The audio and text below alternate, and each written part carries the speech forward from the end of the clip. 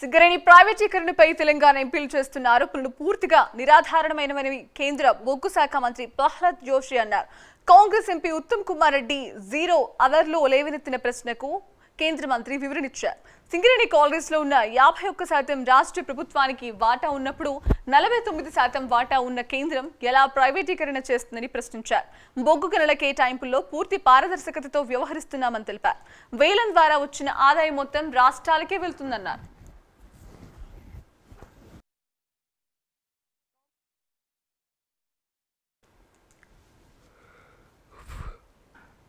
Tamil Nadu, instead of allocating these coal blocks to the Singareni Collieries Company, the coal ministry is putting up for auction, which is an irrational and objectionable decision.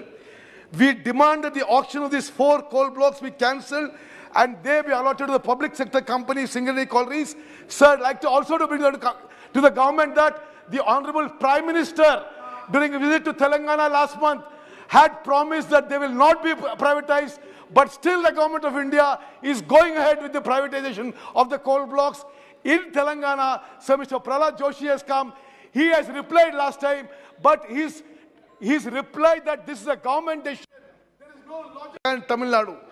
Instead of allocating these coal mines, the auction process is going on from last 2.5 years. And it is the most transparent system which we have adopted. So far, nobody has alleged anything against the transparent system of auction. And this is also beneficial to the state. If state wants, they can participate. And there are many states, for example, where there is no Bharatiya Janata Party ruling. You please listen. आप बोलिए. Sir, first of all, I would like to tell about the auction process.